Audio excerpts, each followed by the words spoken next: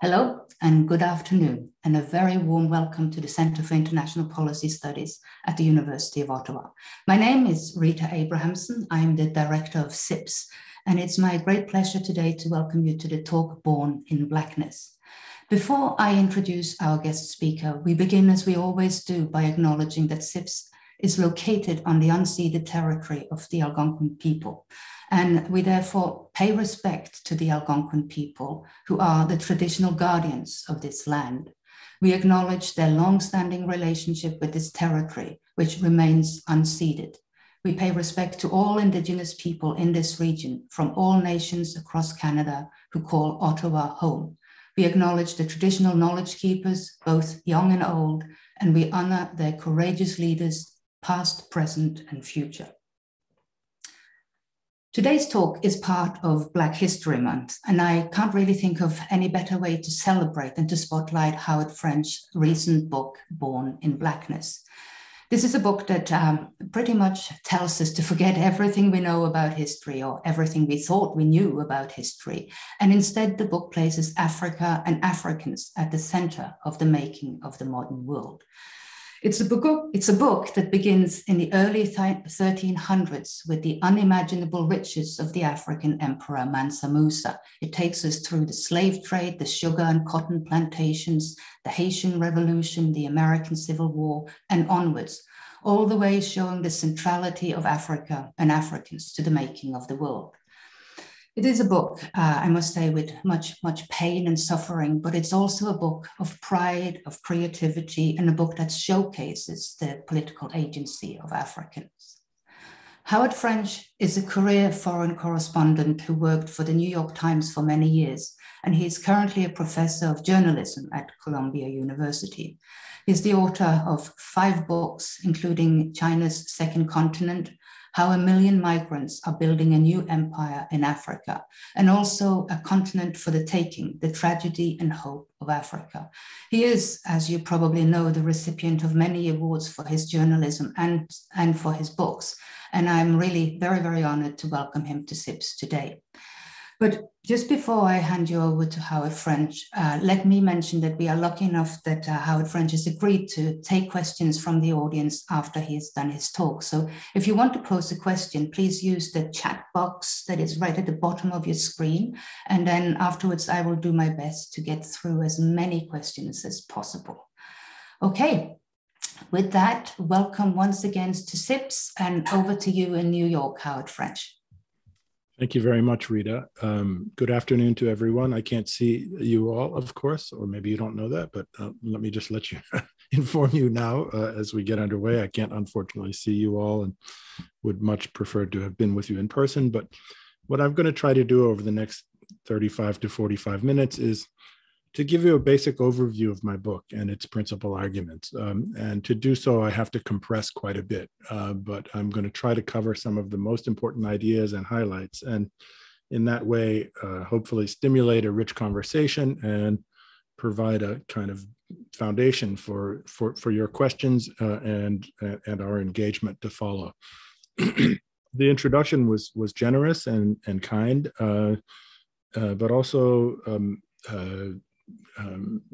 very precise and accurate, so much so that Professor Abramson has somehow, to some extent, stolen my thunder in the following sense. I had planned to say, in fact, forget everything you know about the making of the modern world, and indeed that is the purpose of the book. And so I think I should begin in the beginning with the story as it is most commonly understood. What do we mean by the modern world? Where did the modern world or its creation commence? And then to proceed from there. I should recognize right from the outset that the words modernity and modernism, and hence their derivative, the modern world, are terms of great debate and which are open to many different types of interpretation within the social sciences. So I should begin, I think, by offering a very precise working definition for what I mean. And what I mean by the making of the modern world flows from what I think is a fairly common, perhaps even near universal type of Western education prior to certainly graduate school and maybe even prior to advanced college classes. But what we learn along the way in growing up, especially in secondary school and perhaps early in college, when the histories we are taught, whether or not they use the word modern world, sort of open our awareness to the creation of the thing that I'm calling the modern world in the following way. And so this narrative begins with typically an obsession in Europe and in particularly in a specific part of Europe, Iberia, or the Iberian Peninsula, and more particularly still in Portugal, the smaller of the two nations of Iberia, with discovery. And the special focus of this obsession with discovery in the 15th century, we are told, was with finding a maritime route to the east, meaning to Asia. And what these Europeans, these Iberians, these Portuguese meant initially, we are told, by Asia, the focus of their obsession was initially with what we now know as India, but then subsequently points beyond to the east, including ultimately China and Japan. In the telling of this story, well, there's just to back up a half step. One particular narrative hovers above all of this, the most famous narrative of the age of discovery, so to speak. And that is the narrative that many of you will have surmised already, of Christopher Columbus. Christopher Columbus fits within this obsession, this idea of desperate and dedicated search, almost exclusive to all other purposes by the Iberians for a maritime route to the east, in a very interesting way. The traditional telling of this story, which in fact in this aspect is not incorrect, has us seeing Christopher Columbus set out west across the Atlantic because of a belief that the earth was round, and that thereby he would make a breakthrough to the east by reaching Asia going west, which no Iberian had tried prior to his, or succeeded at prior to his time. What's wrong with this narrative? So this narrative, well, okay, let me pause again to just add another small note. So in this traditional telling of the obsession with Asia and the breakthrough of Christopher Columbus, we have all been, or almost all of us have been educated to believe, and have been beyond narrow education, acculturated to understand that the world came together under a kind of Western aegis. Now, I would argue that the West doesn't really exist yet at this time, meaning in the 15th century, and I'll explain what I mean by that subsequently. But nonetheless, the world becomes stitched together in a remarkably compact period of time as a result of this obsession with maritime discovery of a route to Asia. Okay, so what's wrong with this narrative? What's wrong with this narrative is that, as it is told, as this story is told, Africa is all but systematically cut out of the story. This isn't a matter of idle sort of background. Africa, we are told, if it is mentioned at all in the normal ways of telling this history that we all begin to encounter in secondary school and perhaps learn more about in college, Africa, if the word Africa is mentioned at all, Africa is typically mentioned merely as a geographic obstacle that needs to be overcome. The Europeans, we are told, are obsessed simply with finding a way around Africa. Africa, therefore, enters into world history for the first time, and by no means the last, as an inert force or space, a place without inherent interest of its own, a place that must simply be overcome, or technically speaking, because we're speaking of maritime navigation, as I said earlier, circumnavigated. Africa must be, a way around Africa must be found. And breakthrough consists, well, Columbus cheated by going west, but breakthrough for the Portuguese subsequently, according to the traditional narrative, begins when the Portuguese enter into the Indian Ocean for the first time, and then from from there at the Cape of Good Hope, then make a clean shot to the Indian subcontinent and to Calicut. Okay. So why this isn't just a matter of idle background is of particular attention to my story, and should help us understand, sort of give us a sense of the profound ways in which this history has been mistold, and the profound, and in this case, the first instance of what would become a reflexive way of treating Africa as a geography and realm of cultures and peoples to be effaced, to be erased from our narratives, to be lifted out of the chronicles of history. So how do I justify this claim?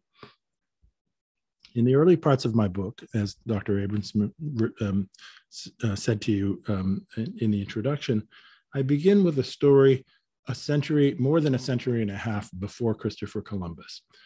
In the very early years of the opening years of the 14th century, meaning in the very beginning of the 1300s, there are a variety of geopolitical gambits by important leaders of an important empire in the Sahel region of West Africa, which we know as Mali. Mali is the successor, in that time, was the successor of a much older empire called Ghana.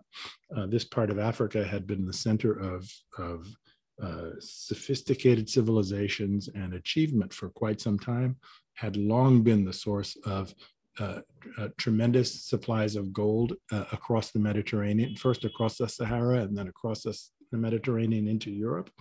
But in the early 1300s, two leaders of this empire, of Mali, make successive bids to break out of a kind of geopolitical stranglehold that their empire suffered from. Malian gold, as I said, from the time of the previous empire, Ghana had transited the Sahara and crossed into Europe. And in doing so, it had changed hands many times. Most importantly, it had been traded through middlemen in various North African kingdoms, the Almoravids, the Almohads, and various others. And in trading through middlemen, the Malians were losing a significant portion of the value of their primary resource, meaning gold, this precious metal, which is really at the heart of the story of so much of civilization in this period, like in other periods in world history. So in the beginning years of the 1300s, the emperor who Dr. Abramson mentioned, Mansa Musa, his predecessor, a man named Abu Bakr II, we believe, and we have documentary reason to believe, undertook two expeditions to try to discover a world on the other side of the Atlantic. Again, this is more than a century and a half before Columbus. And Abu Bakr II launched or sponsored a maritime venture by a large fleet of boats. I'm calling them boats deliberately. These were not tall-masted ships. Tall-masted ships were not part of the culture of ocean going in West Africa in this era at all.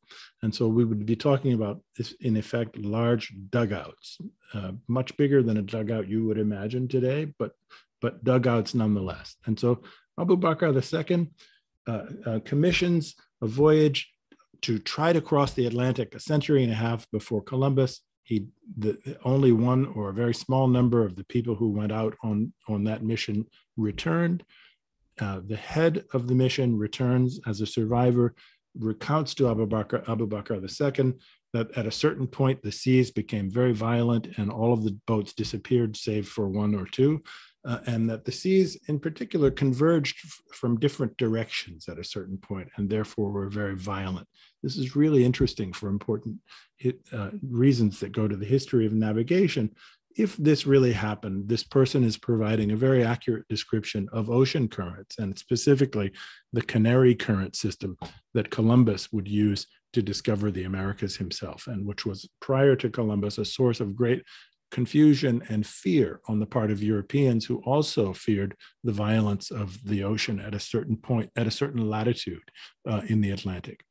Anyway, Abu Bakr II this first Malian emperor who we are discussing today, then doubles down and says that he himself will try to go out on an even larger expedition. And he commissions hundreds of boats, we are told, and he never returns. So what this likely means, if this voyage happened, Abu Bakr II himself died at sea. And now to how we know this. So we know this because of the emperor that Dr. Abramson mentioned, Mansa Musa, who was a successor of Abu Bakr II, who in 1324 undertakes one of the most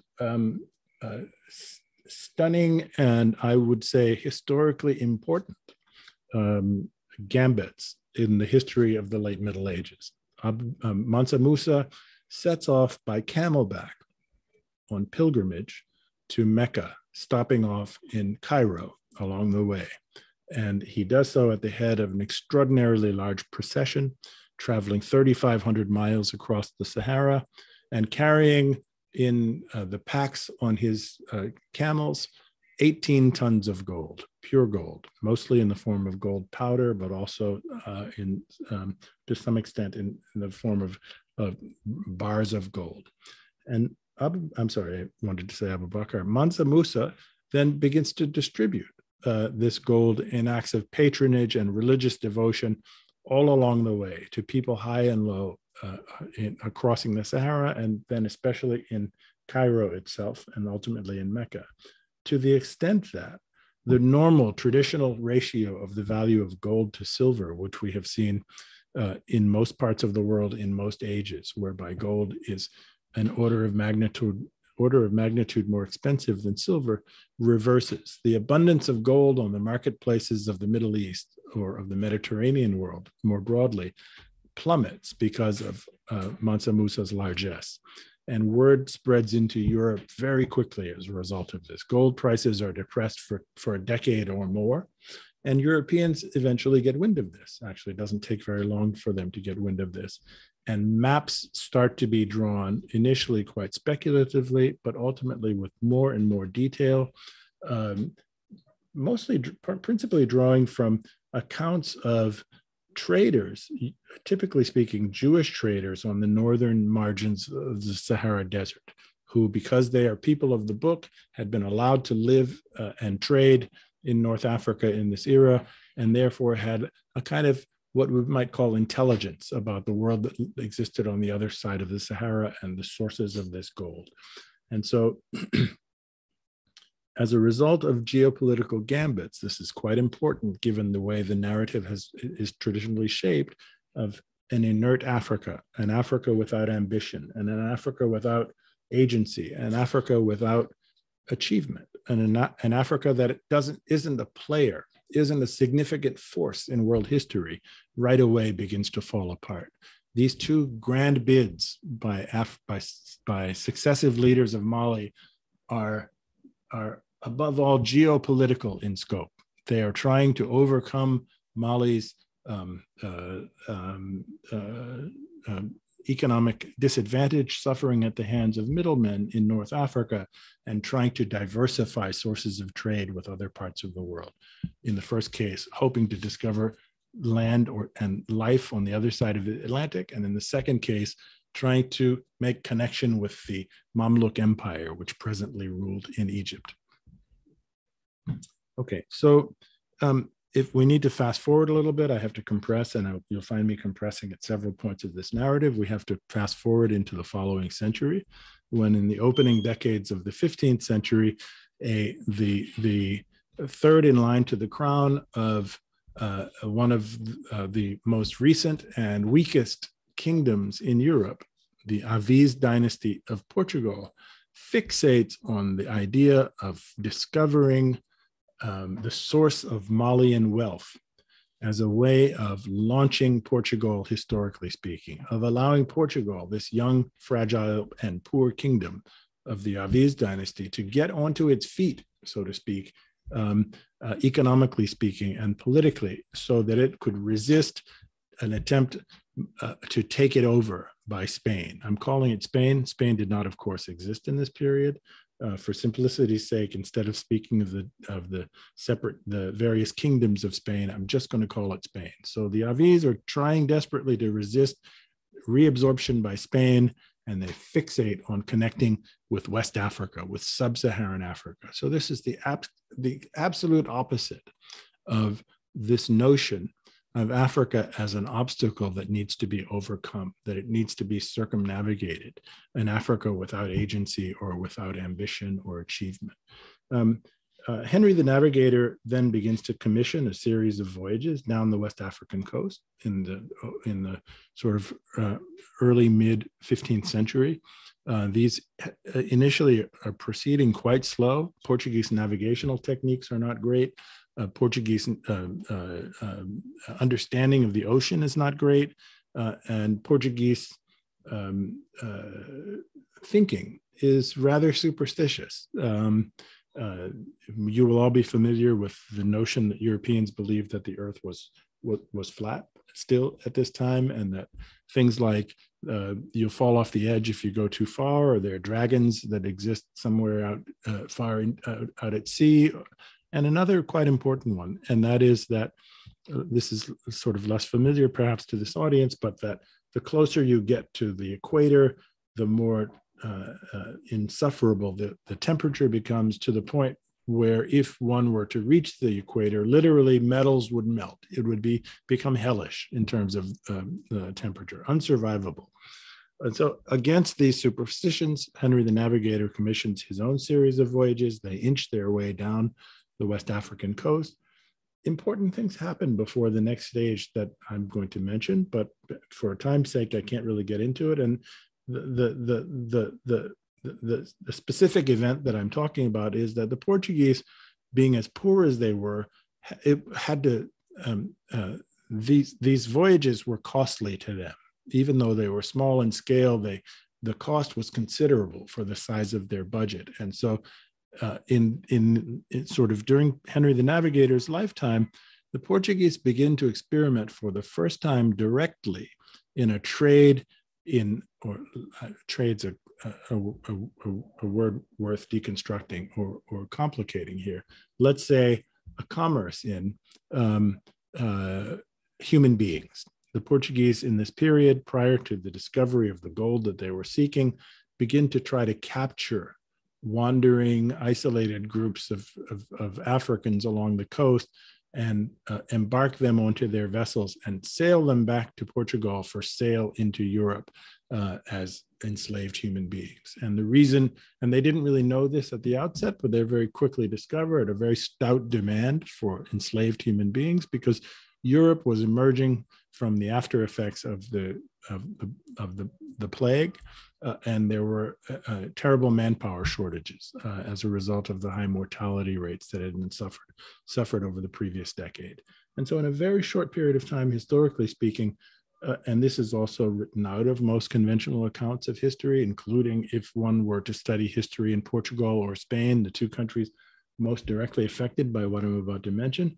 In this period, meaning in the middle decades of the 15th century and for the next 100 years or so, the population of Black people in places like Lisbon and Seville in Spain was huge, as much as 10% of the population, because of this trade in enslaved Africans. Okay, so in 1471, sometime after the death of Henry the Navigator, these Portuguese missions arrive in the place, geographically speaking, that we're all presently familiar with as Ghana. And almost right away from their arrival at this location, upon berthing somewhere in a docile port, they discover that even common people are wearing abundant amounts of gold, and they figure out that this is, in fact, what they've been looking for all along, that there had to be enormous amounts of gold available nearby, and they set themselves up in trade with the peoples of what I'm going to call Ghana. Ghana, of course, didn't exist as a nation yet, but let's call it Ghana for convenience sake, at a place called Elmina, in order to establish this lucrative business that they had been looking for all along. The impact of this gold trade, which gets off the ground very quickly between Portugal and what we're calling Ghana, could not have been more dramatic in terms of world history. What do I mean by this? So this is written out of the traditional accounts, but within less than a decade, the trade from this one spot in gold at Elmina constituted about 1/3 of the entire crown revenue of Portugal. Portugal named its treasury, literally the treasury of Portugal in this period, the House of Guinea. Guinea was a generic name that Portugal had for Africa. And so Portugal's very sustenance, economically speaking, we see is founded in trade with Africa, and specifically with Ghana for gold. And this is reflected in the name that it ascribes to its treasury, the House of Guinea. This is cut completely out of any narrative that describes Africa, as most do, as a space to be circumnavigated. A number of other important things begin to happen. Portugal, hitherto among the weakest and poorest kingdoms in Europe, and also one of the youngest, is suddenly prosperous. This creates waves of envy in Europe, and especially in next door Spain. I should back up to say something else internally begins to happen in Europe. The Portuguese initially didn't have a very rich material culture. They didn't have trade goods that the Ghanaians, so to speak, wished to buy from them. They didn't have the military means to impose themselves on the Ghanaians. So all along, it could only have been a question of trade. And so the Portuguese were forced to scrounge around other parts of Europe to find goods that the Ghanaians would desire. Portugal only had cork, dried fish, and salt as major trade goods in this period. And so the Portuguese begin to travel to northern parts of Europe, especially Germany and the so-called Low Countries, to acquire various textiles, but especially worked metal goods, brass and bronze in particular. Sometimes iron bars, but especially brass and bronze, which were prized in West Africa, partly because of their relative lack of availability there, but also because they were resistant to corrosion, to rusting in the tropical environment.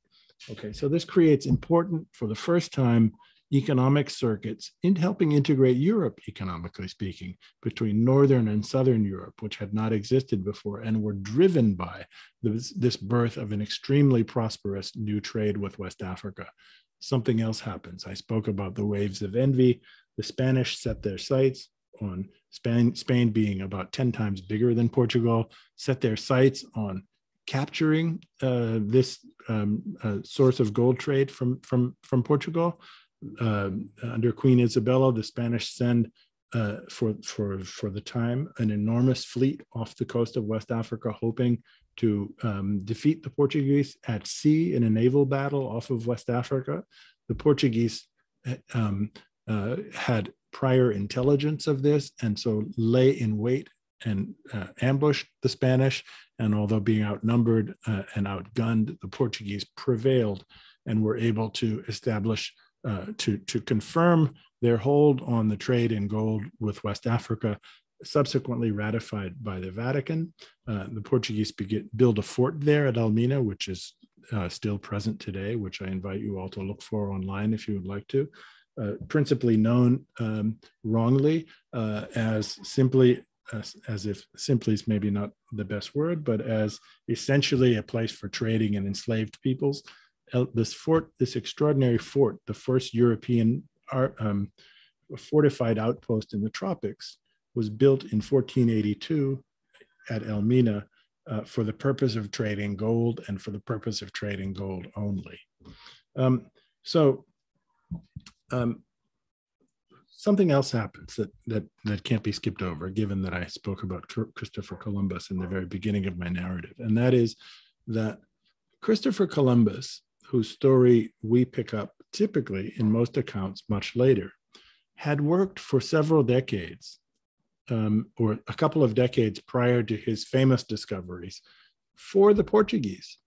Christopher Columbus had worked ferrying this trade in Northern European goods and other supplies back and forth from Europe to Elmina, and gold back from Elmina to Portugal. Christopher Columbus, most accounts never mention this, was a ship captain servicing the Portuguese in this early relationship with West Africa. And Columbus curiously actually wrote about this in his own diaries, but it gets almost no attention in the conventional histories, of which I've read quite a few of Columbus, typically never mentioned. Okay, why am I taking the time to specify this? The reason this is important for our understanding of the start of the modern age, if you accept my premise that this begins with a lust for discovery of Asia and circumnavigating Africa, as this being the traditional account, right, is that it was Portugal's breakthrough in securing this boondoggle, this enormously lucrative trade with Ghana, what I'm calling Ghana, that actually allows Christopher Columbus to make his breakthrough. What I mean is that Christopher Columbus had previously already made the rounds for years to various European courts, asking them to fund a voyage of exploration across the Atlantic to the west in hopes of discovering a new world. And he had been rejected time and again. He went so far as England, trying to get the English to back him, and they had rejected. He had tried with the Spanish had rejected him. But when the Portuguese made this breakthrough at Elmina, the Spanish decided that they had to get into this game of exploration.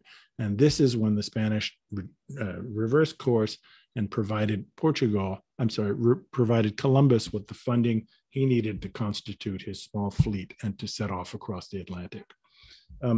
There was a bit of geographical thinking behind this. Both Portugal and Spain at this time thought somehow that if gold were so abundant at the latitude that Elmina was, that perhaps the availability of gold in the world would be reflected by or be governed by latitude. And so Columbus, in setting off for the New World, actually had the idea that if he could explore similar latitudes to the Portuguese in West Africa, this would favor the discovery of gold in the New World, which was at the center of his and of Isabel obsessions, if you will. Okay, so I'm going to fast forward just a little bit to say that to move to the next sort of decisive phase in this history. Under the same theory of latitudes, the Portuguese begin to explore very broadly the coast of West and Central Africa, thinking that if gold were available in such abundance in Elmina, then it must be available at similar latitudes on either side of the equator in Africa.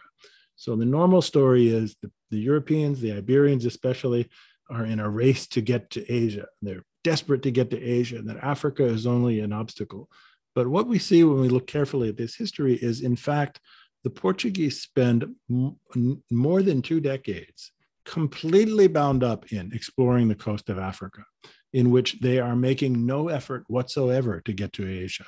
They are completely tied up in pursuing this sort of theory about the distribution of precious metals according to latitude. And in the pursuit of this theory, they discover an island off the coast of Central Africa called Sao Tome, which is the platform or the backdrop of what I would like to describe to you as the most important economic event of the modern age prior to the Industrial Revolution. So why have you never heard of Sao Tome? Why does Sao Tome never appear in the standard history books? First, I must tell you what the breakthrough was. In Sao Tome, the Portuguese, who had recently begun in other parts of the Atlantic further to the north, experimenting with the cultivation of sugarcane, some unknown Portuguese person brought sugarcane seedlings to Sao Tome and planted them there. Sao Tome is an equatorial island, almost exactly on the equator, a volcanic island with extremely rich soils. And because it's in the equatorial zone, fed by heavy seasonal rains, this turns out to be the perfect environment to grow sugar. It is far more fecund and productive than it had ever been in places like Madeira or in the Canary Islands further to the north, where the Portuguese had recently been experimenting with sugar production. And in Sao Tome, the Portuguese, first of all, discover the fertility of the soil and how appropriate or how absolute, the match between the ecology of the plant and of the environment were to each other, only one thing was missing for them, though. And the thing that was missing for the Portuguese was labor. Everywhere in the history of the world where sugar had been cultivated prior to this and subsequently, sugar has been associated with forced labor or enslavement. And the reason for that is because sugar is an especially brutal crop to grow. It has to be planted in dense concentration. It has to be planted in a very wet tropical environment where diseases flourish.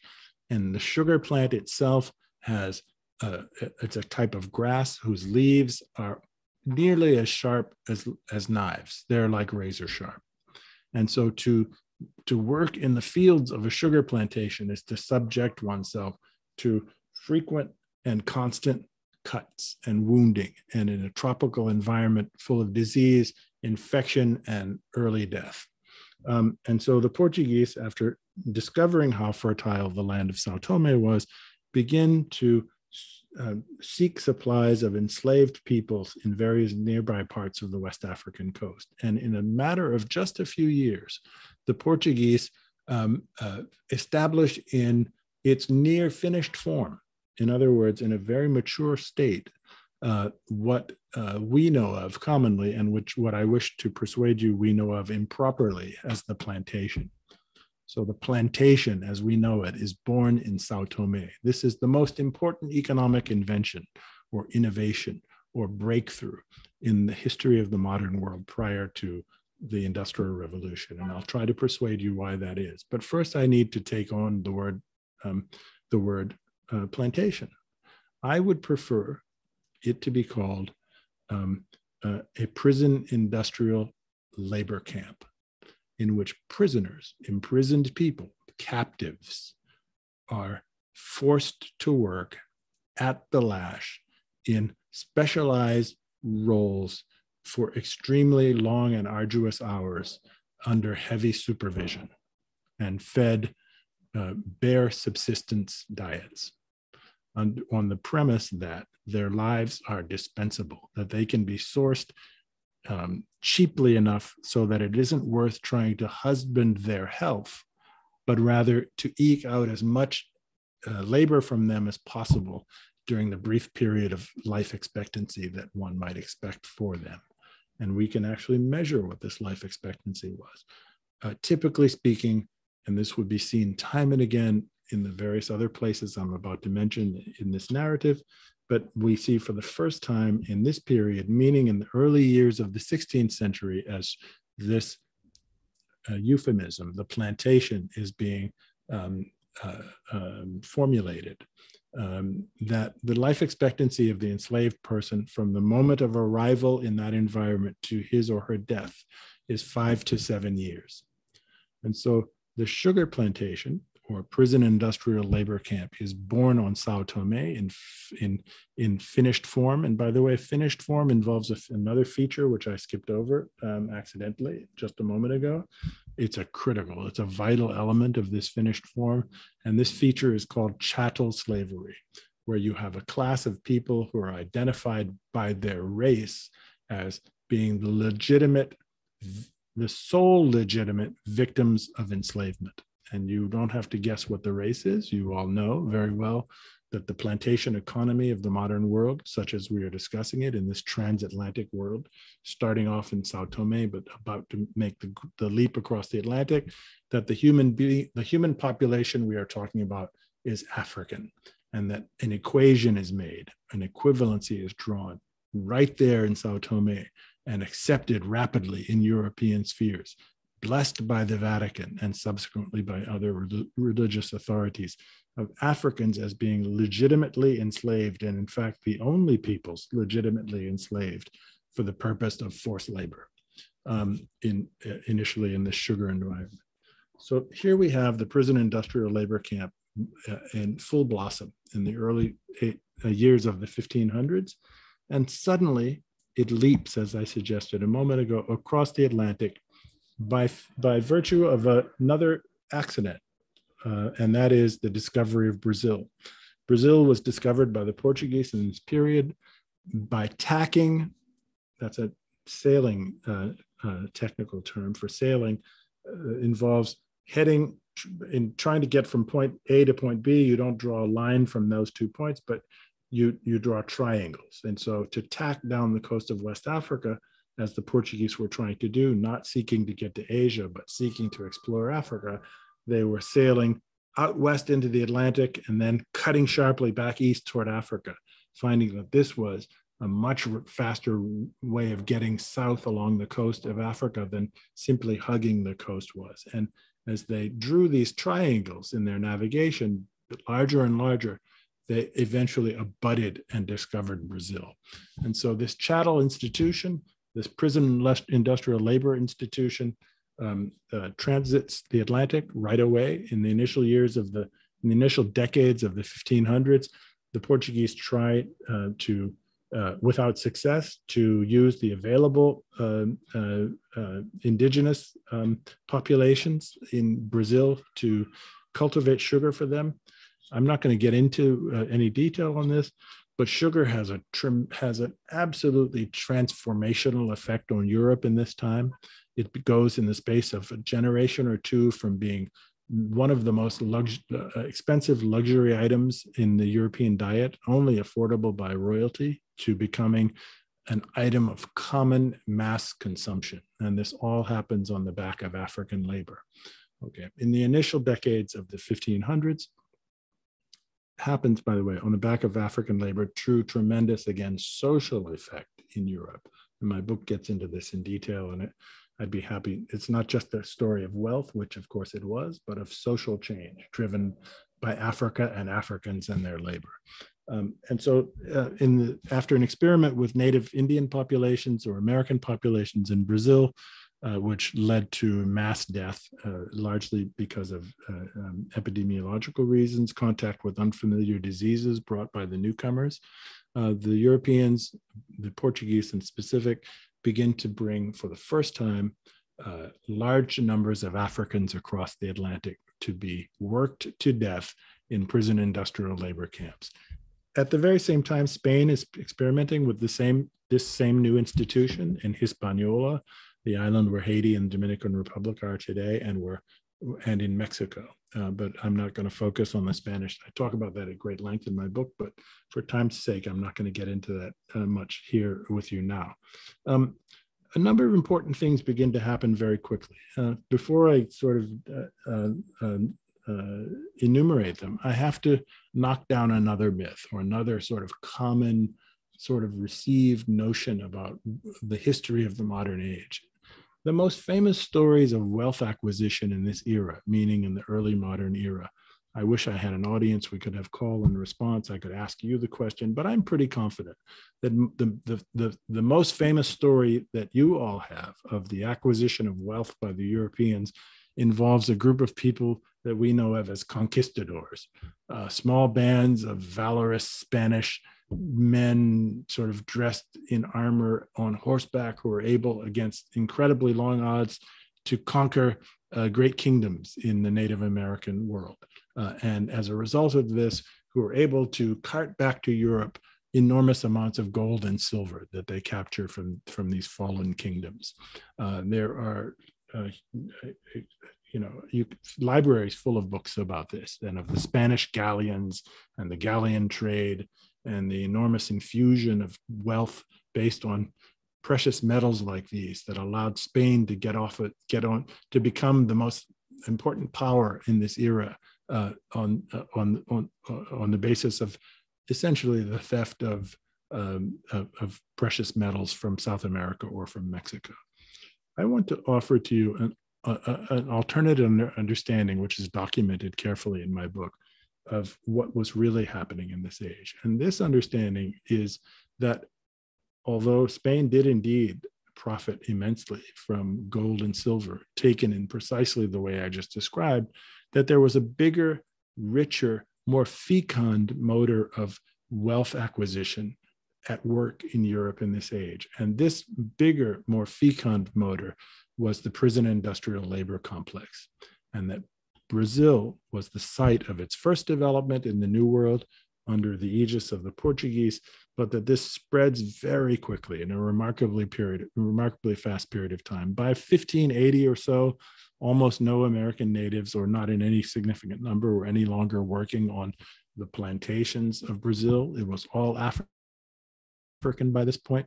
And in this age, already by this time, Brazil is making more money from sugar than Spain would make from gold and metal. The gold and metal story, the conquistador story, is sexy.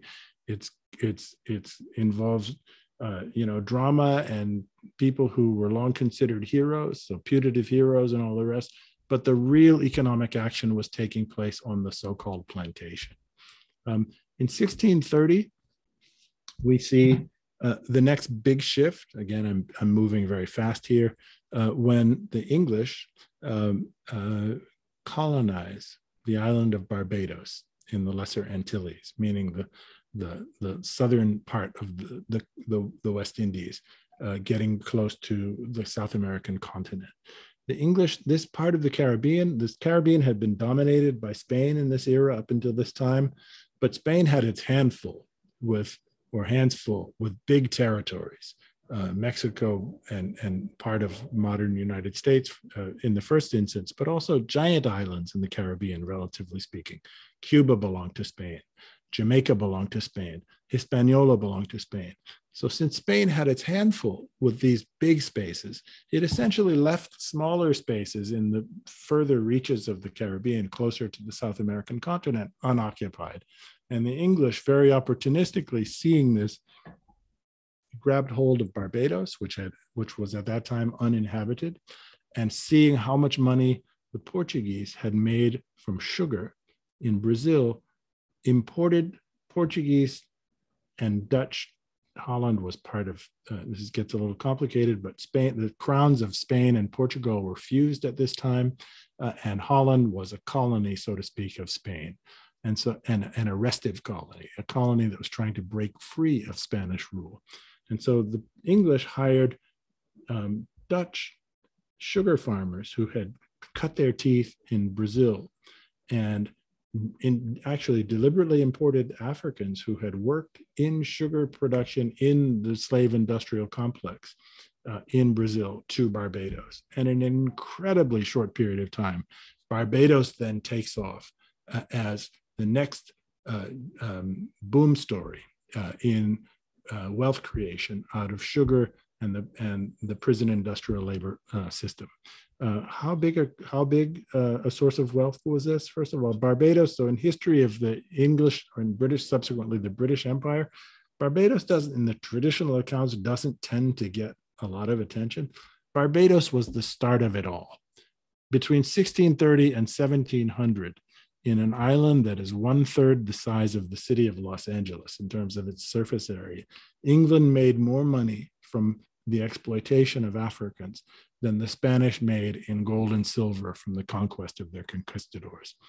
Okay, so the French then, and I'm accelerating here because I want to leave time for questions, but the French watching this also want to get in on the game. And for the same reasons, being that the Spanish dominated the big islands of the Caribbean, the French are looking around the Lesser Antilles. They grab hold of Guadeloupe and Martinique, and they begin to implement the same techniques, the same institution of prison industrial labor camps and chattel slavery for the pursuit of production of sugar, mostly, but some other tropical plants also, coffee, cocoa, tobacco, cotton. These are all being grown in the Caribbean in the margins of the sugar crops by these powers.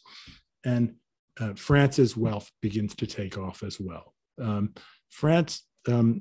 England getting onto its feet economically speaking by virtue of the money it had won, it had out of the exploitation of Black people in Barbados.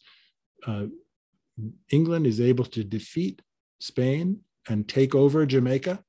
Jamaica, being a much bigger island than Barbados, provides a vastly larger platform for the exploitation of these systems and multiplies the income of England and subsequently of Britain, and gives it the impetus for the early foundation or formation of of a kind of industrial, I'm sorry, not industrial, imperial approach to the world that we saw in this age in Britain. France is emulating this. The French finally in 1730 begin to plant sugar in a big way in its part of the island of Hispaniola, meaning the island divided today between Dominican Republic and Haiti. And by the 1780s, so again, we see in a very compressed period of time, an incredible acceleration of wealth creation from almost zero in 1730 until 1780. By 1780, the island of Haiti, using the slave industrial, prison industrial labor complex, is producing is responsible for a third of all of France's external trade, that one part of one island, all growing out of this system of exploitation, where people are being imported across the Atlantic for the purposes, literally, of working them to death within a period of 5 to 7 years. The next remarkable chapter in this history involves resistance. And if you read my book, you quickly will become aware that there's resistance at every single phase of this history. There is resistance. There are incredible stories, which I develop in the book, of resistance from the very earliest chapter in the development of these new institutions, the slave industrial complex, notably. On Sao Tome, before this system transits the Atlantic and enters into the New World, there had been major slave uprisings on Sao Tome, major alliances formed between so-called maroon populations, meaning runaway slaves who had established an autonomous lifestyle for themselves, cut off from whites, and slaves living on plantations. Secret messages and cooperation sent back and forth, resulting in gigantic uprisings, which in the case of Sao Tome nearly chased the Portuguese off the island. Okay, so in Haiti, and at each subsequent step, there are also very important instances of this sort of revolt and rebellion, which I can't develop in this talk. But in Haiti, we see the historically speaking, the most important of all of them. In 1791,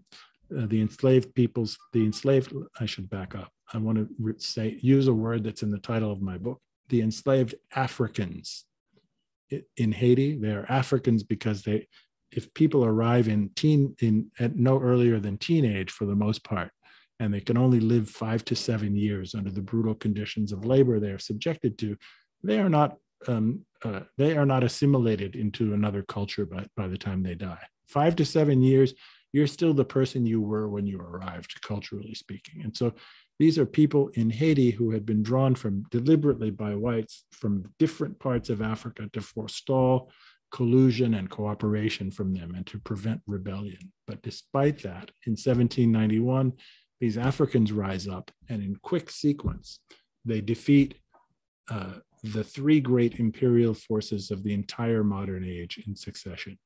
They defeat the French first. The Spanish then said, oh, well, if the French are discouraged and don't think they can control Haiti, we'll try to step in from our side of the island, which we already control. They defeat the Spanish.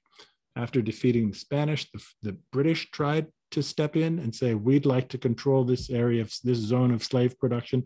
The British sent the largest fleet that they had ever sent across the Atlantic and lost more men than they lost fighting against the Americans in the American Revolution.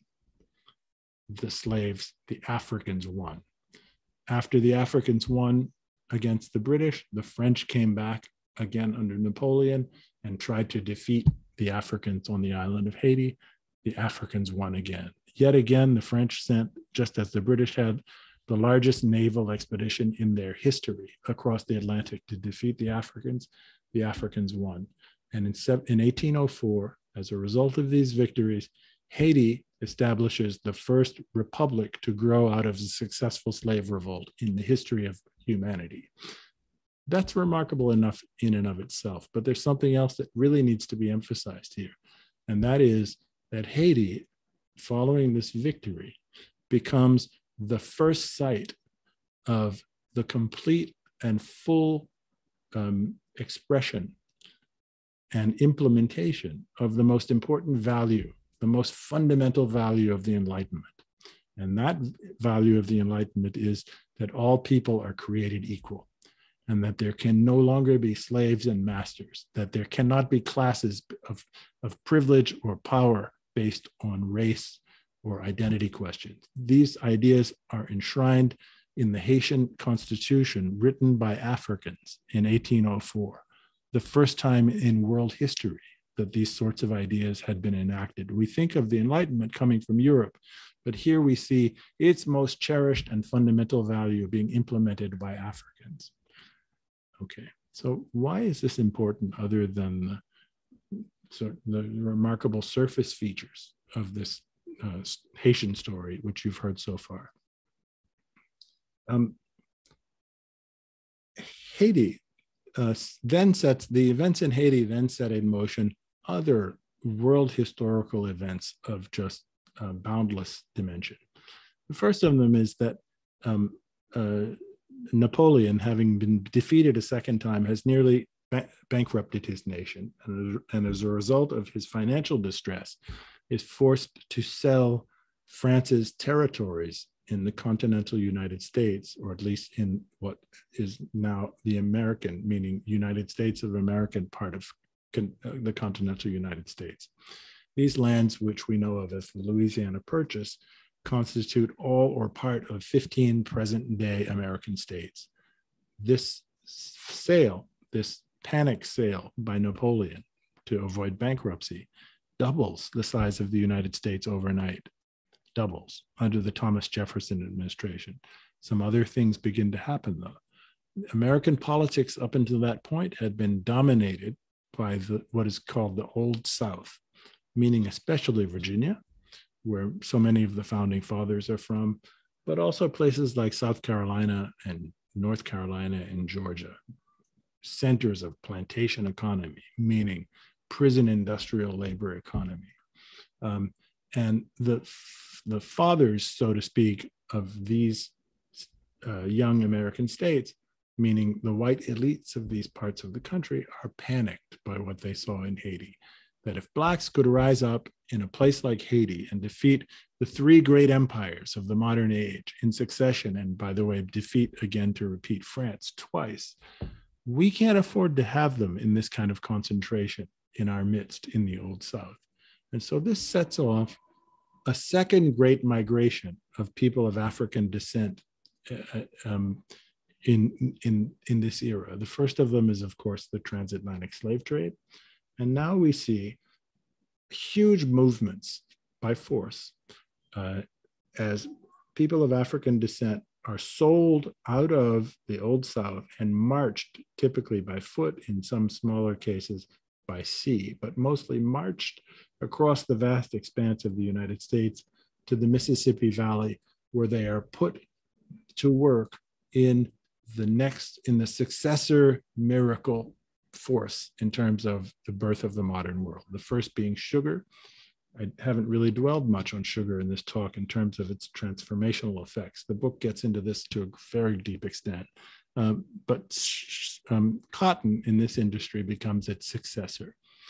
And we see the United States go in an extremely brief period of time. So what's remarkable about my narrative, I hope you will find, is that at each of these stages, we see gigantic leaps being taken in very compressed period of times. And so this is the last one that I'll discuss today, where cotton starts being grown for the first time with any real purpose or on any real scale in the early 1790s in the United States. Starts off from a negligible amount. By the early decades of the 19th century, the United States is already the world's leader in cotton production, producing several million tons of cotton per year. Just prior to the Civil War in the United States, by that point, the United States is producing 2 billion tons of cotton per year. In other words, so from 1793 or thereabouts, the United States went from almost nothing to 2 billion in terms of cotton production. Cotton in this era is, by a very long distance, the most important export by value of the United States. The trade in cotton and the trade in the human beings who do the hard labor to produce the cotton in these prison industrial labor systems becomes the most important motive force in terms of the rise of American wealth in this era.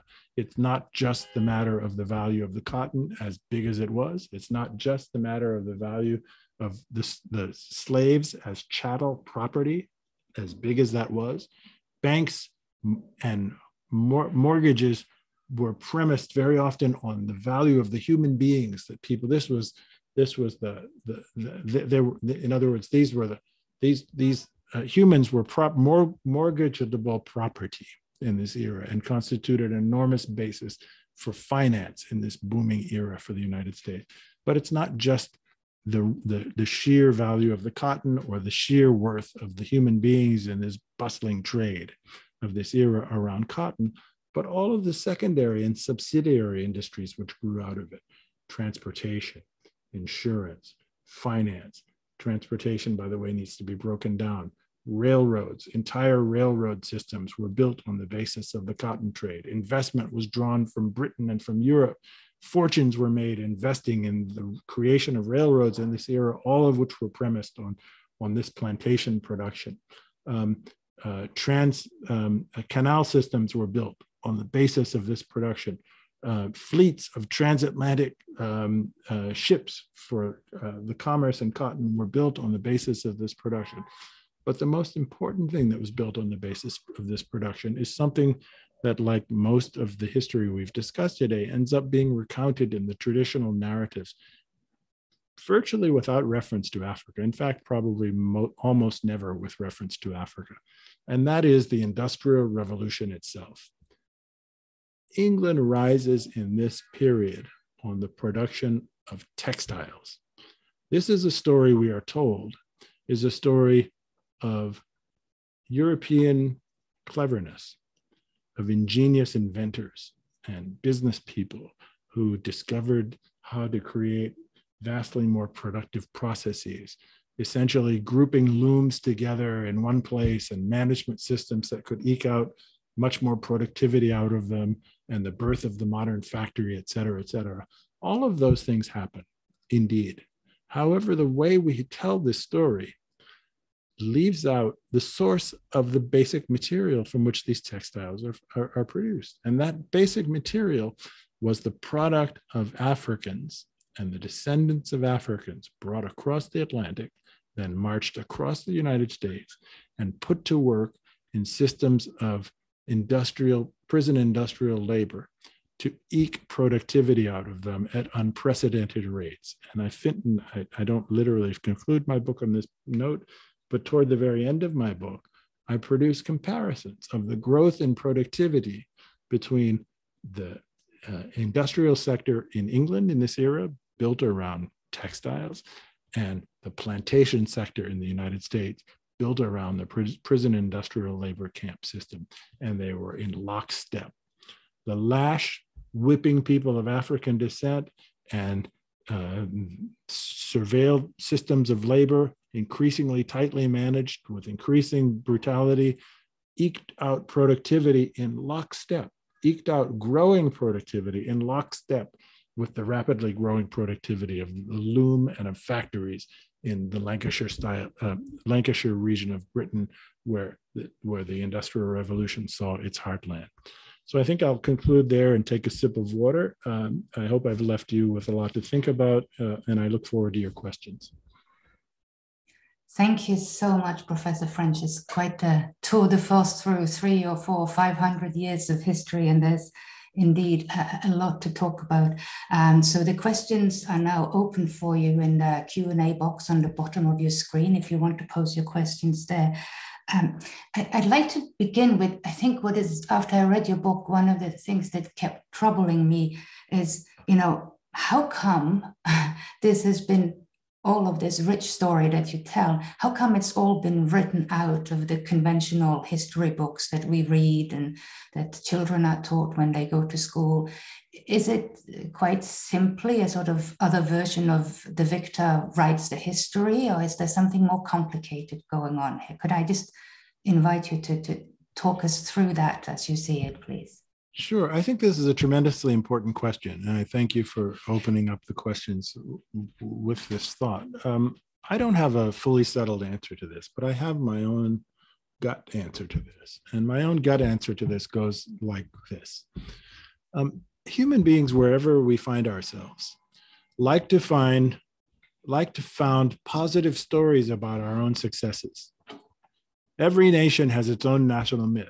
Every culture and civilization has its own national or its own myth formation, where virtue and effort are highlighted, and stories are narrated on that basis to talk about how wonderful we are and why our success results from our own special qualities, right? This is kind of a near universal feature of humanity. Like, it's so that's one side of the coin. The other side of the coin, and it's very much the other side of the same coin, is that in order to do this very normal human thing, which means to seek virtue in one's own story, to explain one's own circumstances and one's own success, one has to try to find ways of effacing what is less flattering from the story. And in the case of the narrative that I've told, the things that need effacing are not just not flattering, they are monstrous. They are horrendous on almost unspeakable scales. Like, there are a few parallels in history with which to compare. So, almost the only thing that I can think of, and I don't like to favor this comparison because the circumstances are so different, and I don't think it's terribly productive to sort of to even flirt with the establishment of a hierarchy of suffering. But the only scale kind of thing that I can think of like this is the Holocaust, right? Remotely similar, right? And they're very different. But in terms of scale, it sort of begins to get you into the picture, right? And so it's hard to acknowledge horror on that scale and still sustain a really good idea of oneself. And since we as human beings all have, I think, this instinct to try to seek out and to embellish stories of virtue and pluck and creativity and genius and sacrifice and all of the positive values that we can in explaining our own histories. Against that backdrop of horror, it requires us really to work very hard to suppress memory of the horror.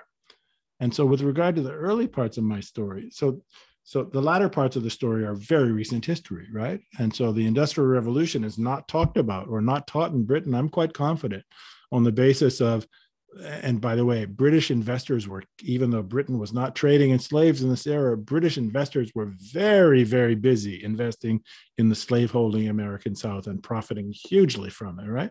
So British people don't want to talk about how their rise was premised on this. They would like to talk about how clever their inventors were, right? That's just much easier to do in emotionally, psychologically. But in the earlier parts of the story, meaning the 6th, 15th, 14th, 15th, 16th century, in order to sort of get this narrative of the birth of the modern world off the ground in ways that flatter Westerners, because Westerners, the whole idea of the West demands flattery. Westerners need to be flattered because every myth needs to be flattered. So in order to get this narrative off the ground in a way that flatters Westerners,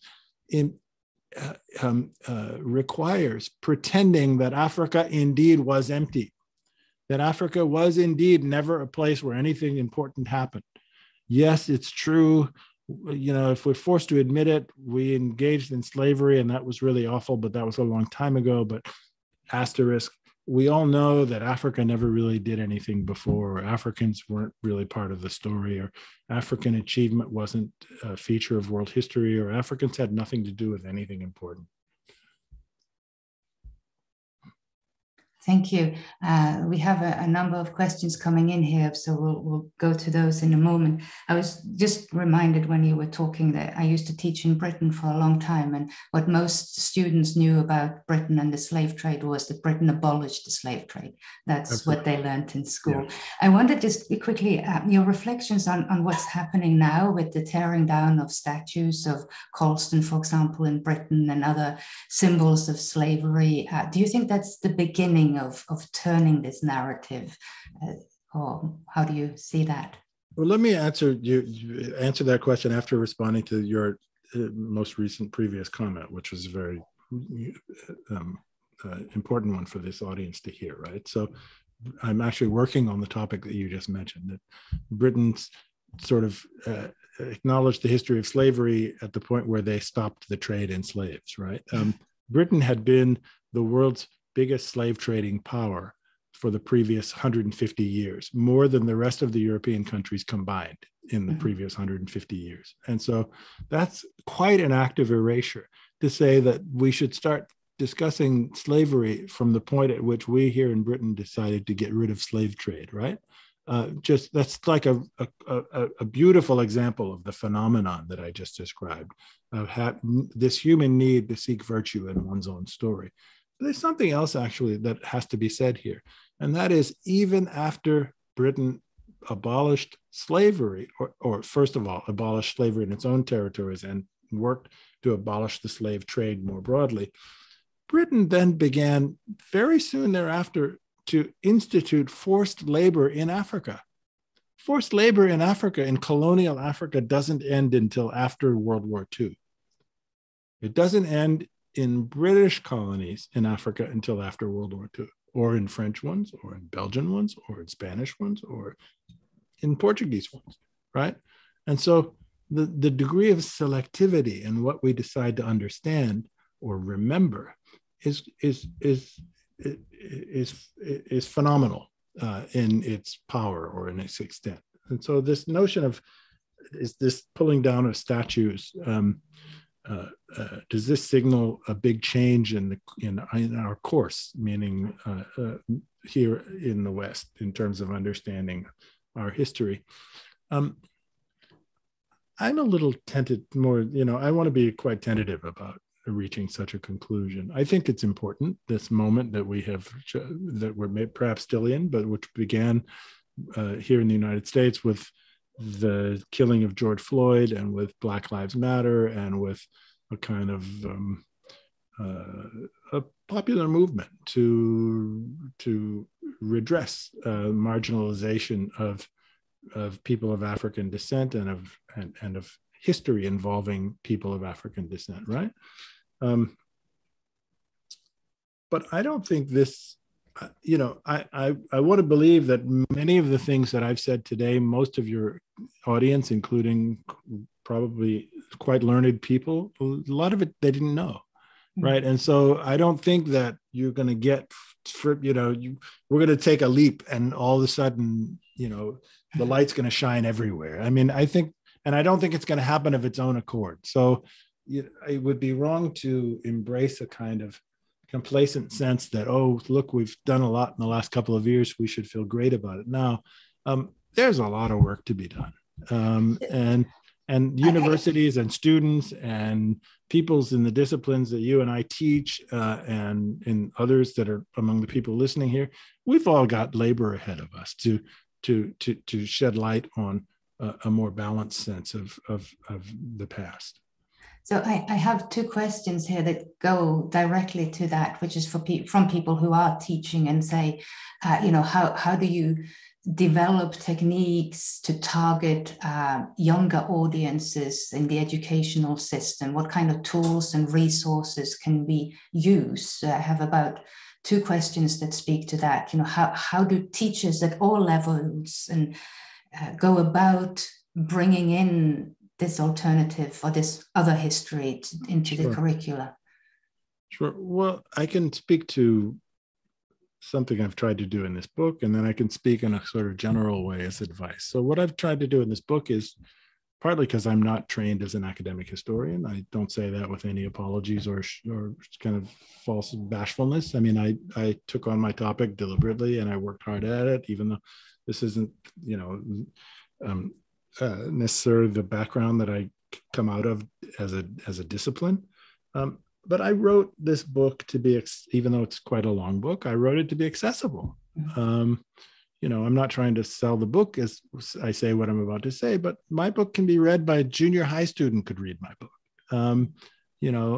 And so I think part of the answer is writing about aspects of history that have been buried or effaced or distorted in ways that are, on the one hand, deeply documented and therefore not easy to knock down. There's no such thing as a definitive history that will stand forever and there's never another word to be said about it. That's not the goal here, but deeply documented and therefore withstanding, anything but, withstanding scrutiny, right?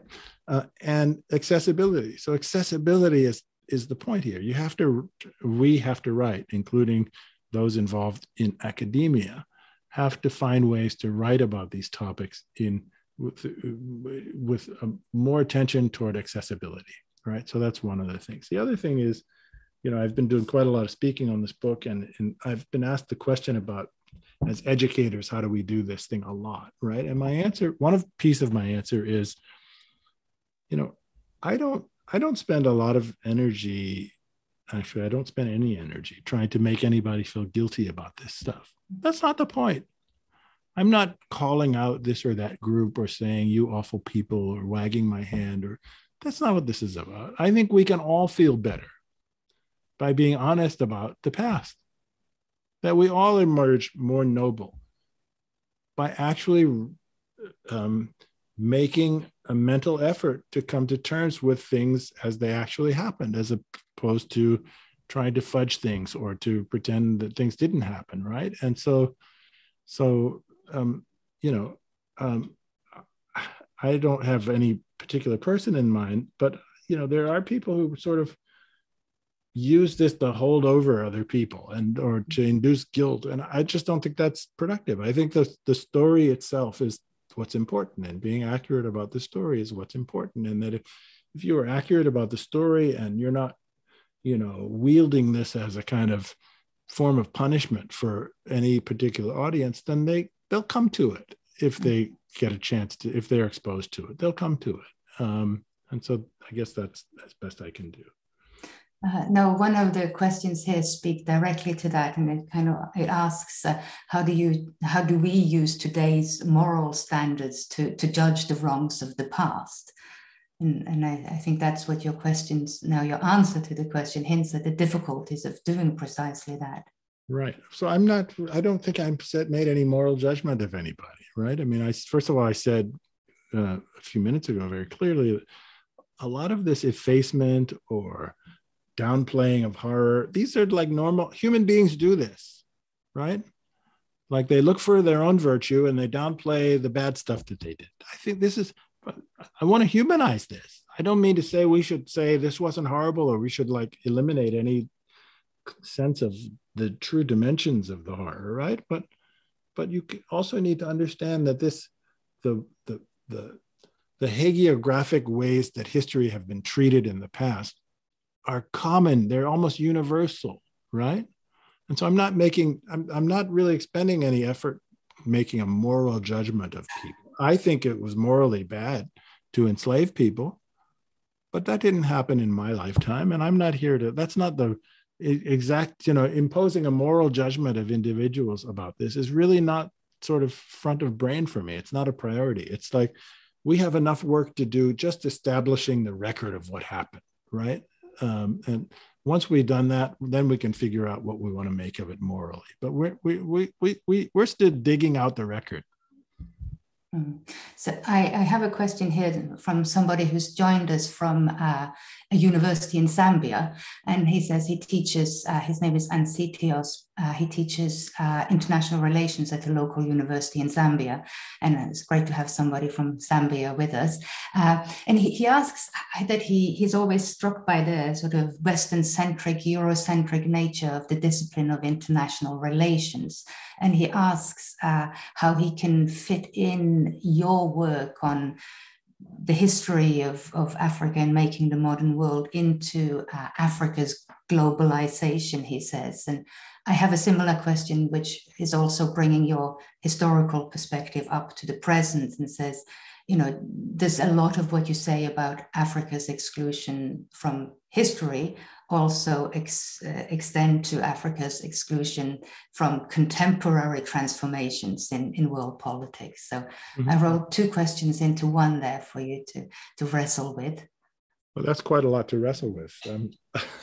I have to confess here that I don't have an answer to every question. And I think these are excellent questions. And these are things that I'm wrestling with. So my book ends, as the title says, at the Second World War. And I'm at work already on a next project. And the next project is bringing this book forward. And at the center of this next project is the question of decolonization.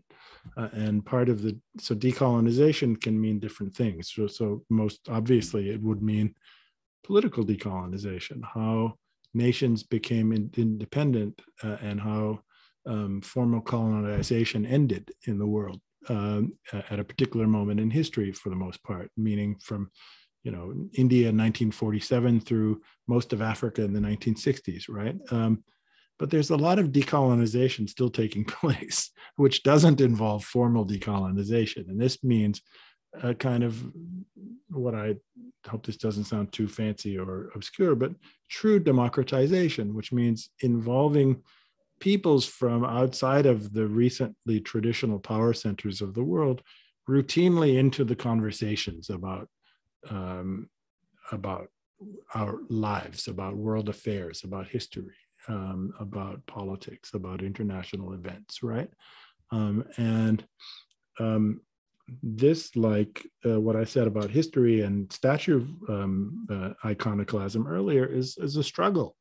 The West is used to monopolizing, like taking up all the oxygen in the room in most discussions. And the West isn't going to stop doing that just out of, first of all, the West isn't doing that because it's evil per se. And the West isn't going to stop doing that because it's, you know, suddenly become enlightened and generous, right? This is going to involve a struggle, and it's going to involve education, and it involves reminding people that, for example, you know, the world looks one way today, but history shows us the world can look very different in very short periods of time later. And the best example for the purposes of this question is there's 1.4 billion Africans in the world today. By 2050, there's probably going to be 2.5 billion Africans. And by the end of this century, we are told there may be between 3 and 5 billion Africans. That's twice the population of China, right? Almost all of the incremental growth in the human population over the rest of this century will come from Africa, right? You can be frightened by that. You can be bored by that. You can be thrilled by that. But this is going to transform reality in ways that our complacent everyday sense of just walking around thinking about the world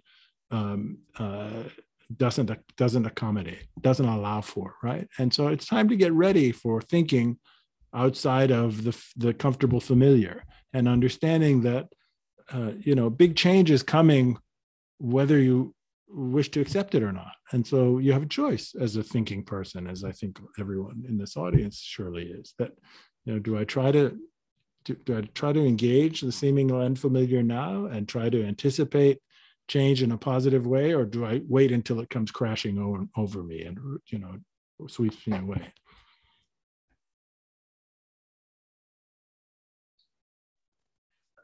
One question, maybe this will be our last question. When you were talking now, what struck me, one of many things that struck me when I read your book and now listening to you reflecting on the contemporary situation, is when you talk about the slave trade and the ease, the seeming ease with which African leaders at the time sold other Africans into slavery.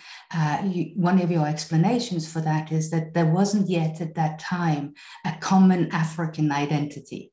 There wasn't a sense of a common Africanness or Blackness, if you like. And I think now one of the important changes is that there is this much stronger sense of a unified Africa.